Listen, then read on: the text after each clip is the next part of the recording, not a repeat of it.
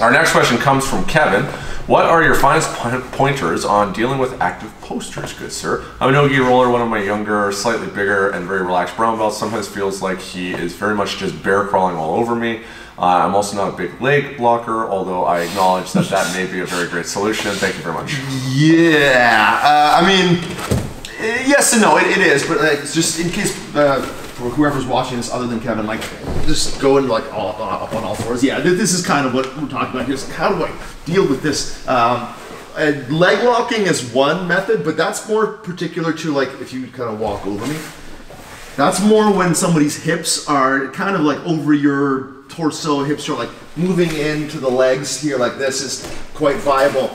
In the earlier stages, if I'm playing and somebody's starting to like shoulder clamps? Yeah, exactly. Like if somebody's posting and crawling over me, shoulder clamps and reverse arm bars are really the things to be. This is one of the only things that you're able to effectively do on me when I start doing my bullshit like posting, and it's so hard to deal with that force that you can generate. Yeah, so if you haven't invested much time in your shoulder clamp and your reverse arm bar series, I would have a module on that. Yeah, we've got a module on it.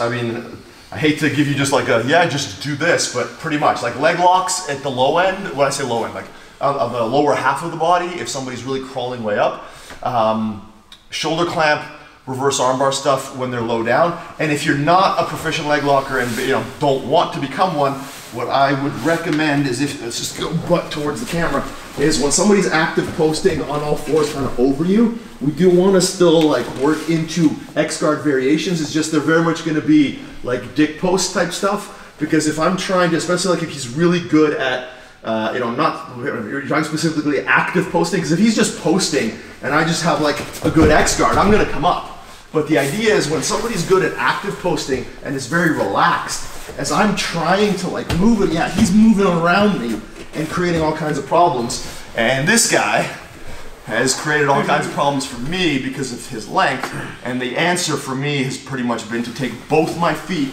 and stomp his dick. And that pretty much is the only like reliable, guaranteed way to knock him down if I'm trying to sweep him. So yeah, the upper body's a big deal, and if we're just going to kind of break this down a little more granular for a second, when we're talking about active posters, we can sweep people if the arms are relatively underneath them still, because it's not too hard to trap the arm in. Even if the arm's extended, you'll be able to shift it outside the base.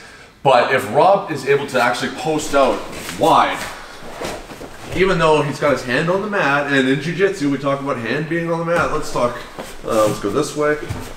It doesn't mean that his structure is actually that weak, and he's got actually a really good base right now. And so if Rob actually keeps himself quite strong, my ability to try and break this sucker down when it's out here at a 45-degree angle, generating force out that way and trying to collapse this is extremely difficult.